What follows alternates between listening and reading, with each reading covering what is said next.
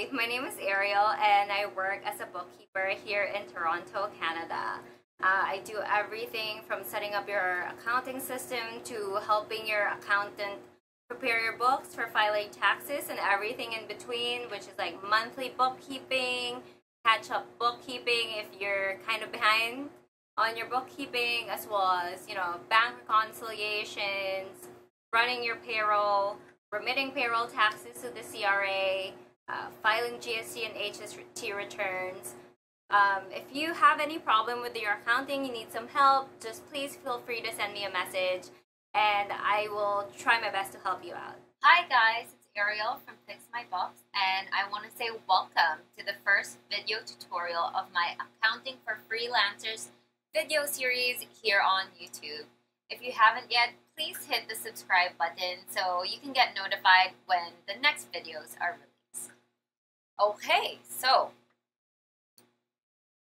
today we're going to set up a whole Quickbooks Online account from scratch, and I'll show you how to do this step by step. So we're going to learn how to create a Quickbooks Online account, edit the company settings, create a chart of accounts, set up sales tax, enter vendor and customer information, create a services item list, and how to connect your bank account to Quickbooks Online.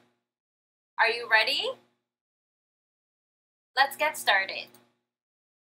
So the first thing we need to do is to create a Quickbooks Online account.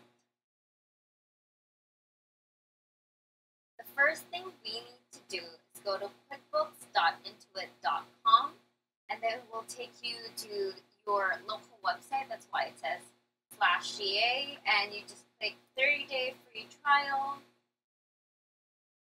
Make sure you choose the Easy Start version. This is just the version that we'll need. Continue with free trial, and then just enter your email address. Click Start Free Trial. So what is the full legal name of our business? We'll just put this as Victoria's Virtual Assistant Services. How long have we been in business? Less than a year. What does your business do? Let's go with administrative support and other services. Let's pick send and track invoices, organize expenses, and track our sales tax. Say no, I do it all myself. All set.